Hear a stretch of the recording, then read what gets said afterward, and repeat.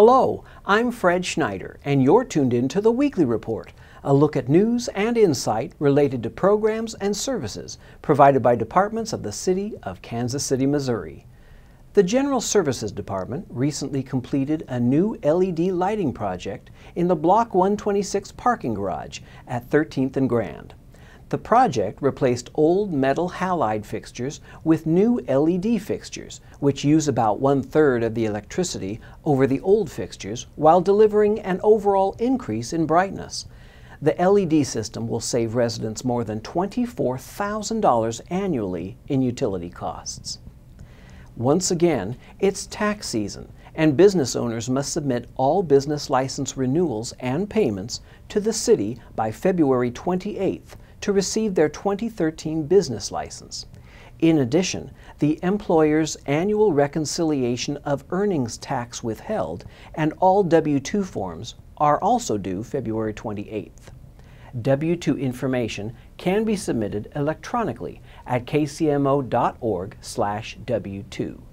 Please note that all Kansas City, Missouri tax forms can be obtained on the city's website at kcmo.org/tax, and tax questions may be directed to the Revenue Division at 816-513-1120. Now, let's check in with some of our city's departments for information and insight.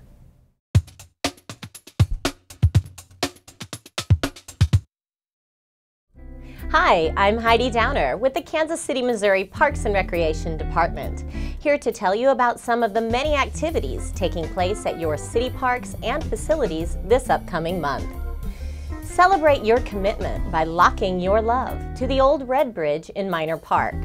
The placing of love locks is a popular European tradition whereby a couple affix a padlock bearing their names to a bridge, fence, gate, or similar structure to proclaim their unbreakable and everlasting love.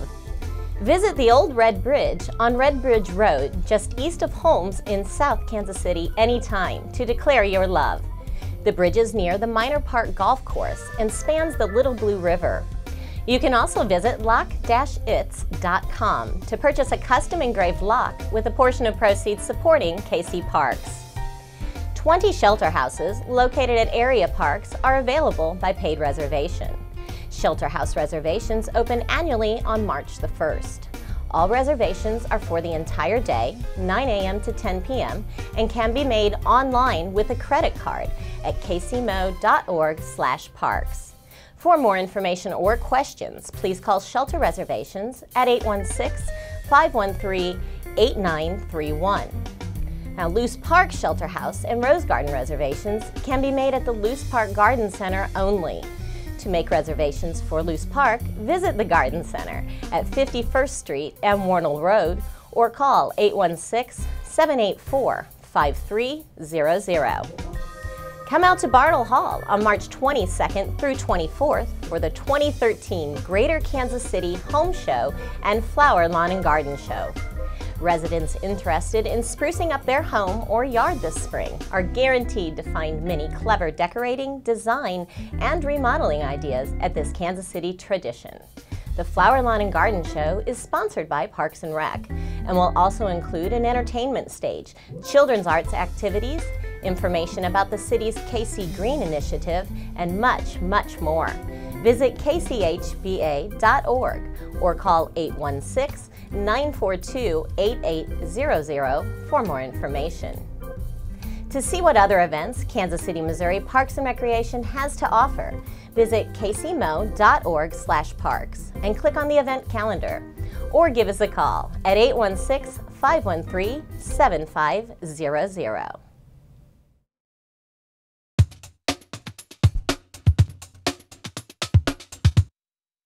Though lead was banned in residential paint in 1978, it continues to be a problem in Kansas City.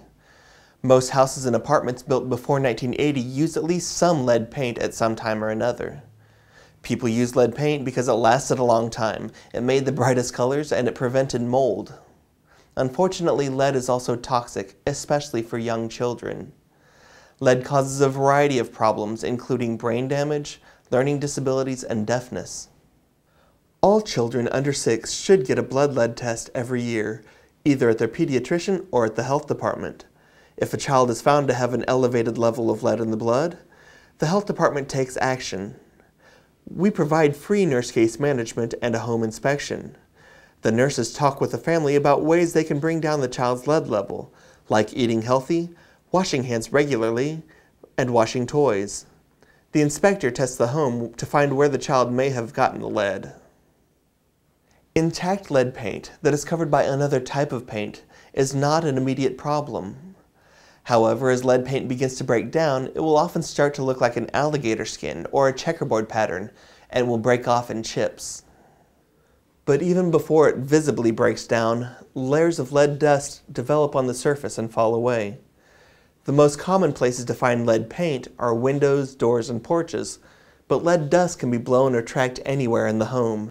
One simple step you can do if you live in a home with older windows is take a wet paper towel and wipe out your windows, and throw the towel and everything it picks up away in the trash. That will really cut down on the amount of lead dust that may blow into your home.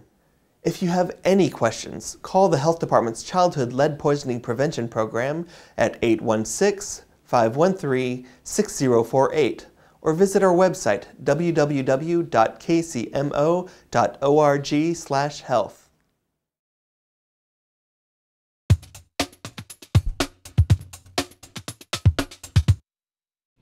Anyone living in Kansas City knows the weather can change in an instant. At this time of year, roads can go from clear to icy in just hours. With inclement weather just around the corner, the Kansas City, Missouri Police Department wants to remind you of these driving tips. Even if you keep your vehicle garaged, make sure you have an ice scraper in the car. Check your windshield washer fluid levels. Be sure all your windows and mirrors are clean before pulling out onto the street. Increase your following distance, allow greater distances for braking, and take corners slower. SUVs and four-wheel drive vehicles get around better in snow and ice, but the distance it takes to stop is the same as any other vehicle. However, what braking system you have does make a difference. KCPD's defensive driving instructor, Dwight Parker, explains why. Well, regardless of what kind of weather we're experiencing, it's important to know what kind of braking system your car has. Most newer cars are equipped with the ABS system, which is operated by a computer, and it stops the wheels from locking up should you apply the brakes. If this happens, what you need to do is stay on the brakes until you can come to a complete stop safely. You're going to hear a grinding sound. The brake pedal might even pulsate on your foot. This is normal stuff, and you're not hurting your car by doing so. Just stay in the ABS system until you can come to a complete stop.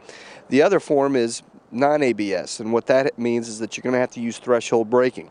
This is a firm, constant pressure on the brakes right up to the point where you feel that the tires are going to lock up and start sliding on the pavement. Should that happen, you have to come off of them just a little bit, because you still have to have that rotation in the tires in order to be able to steer and have control of the car. You want to make sure you keep that pressure up until you can come to a nice controlled stop. Drivers should not use cruise control when there may be ice on the road. Once again, Officer Dwight Parker. Whether it's icy or rainy or what have you, you got to remember, if you're using your cruise control, the speed of the car is at the mercy of the computer. If your vehicle should start hydroplaning, or if you go into a skid, the computer could tell your vehicle, okay, we're slowing down, we need to speed up, or slow down when you don't really want to. So you got to make sure that if it's any inclement weather whatsoever, you do not use your cruise control, because you want to be in control of the speed of the car, not the computer. If the city manager declares a traffic emergency, be mindful your vehicle must be equipped with effective tire chains or snow tires. Getting stuck not only backs up traffic, it makes hazardous conditions even more dangerous. Also, normal parking is prohibited on emergency snow routes to allow snow plows to get through. City crews make emergency snow routes a priority, and if you are parked on a snow route, your car will be towed. Kansas City looks pretty in the snow. Let's all do our part to make sure it's also safe this winter season.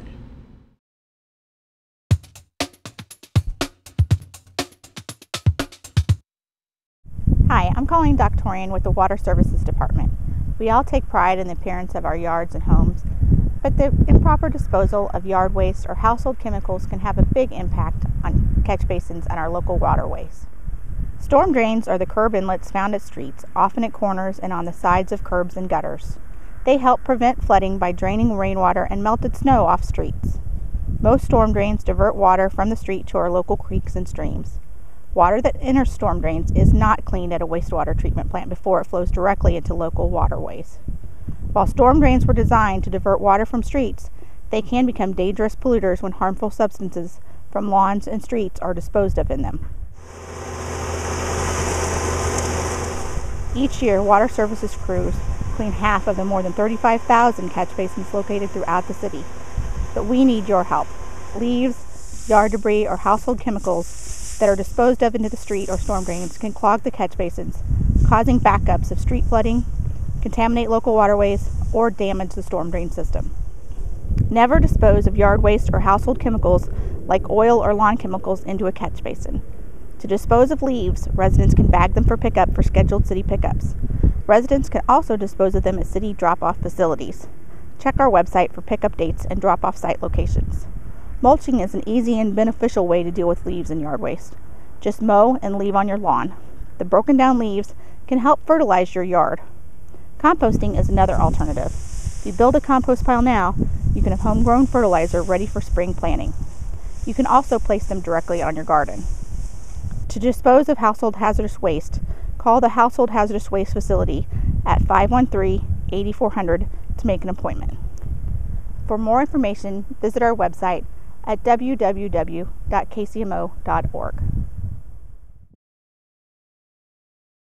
Looking ahead, the city will host the 9th Annual Bright Future Employment Fair on Saturday, April 20th from 8:30 a.m. to 1:00 p.m. at UMKC's Pearson Auditorium. Any Kansas City, Missouri resident age 16 and older who is interested in a paid summer internship may attend. Professional attire is required. To learn more information, please visit kcmo.org/brightfuture. Area architects, builders, and engineers are invited to attend the Enlightened Accessible Design Forum on Wednesday, February 27th from 11:30 a.m. to 6:30 p.m. at the Kauffman Foundation. The forum is hosted by the Mayor's Committee for People with Disabilities and the KC chapter of the American Institute of Architects. The goal of this event is to brainstorm ideas to make Kansas City more publicly accessible, especially to those with disabilities. For more information, please visit aiakc.org. For more information about this or any of today's stories, please log on to kcmo.org, scroll to the bottom right-hand corner, and click on the Weekly Report for links. That does it for this edition of the Weekly Report. I'm Fred Schneider. Have a great week.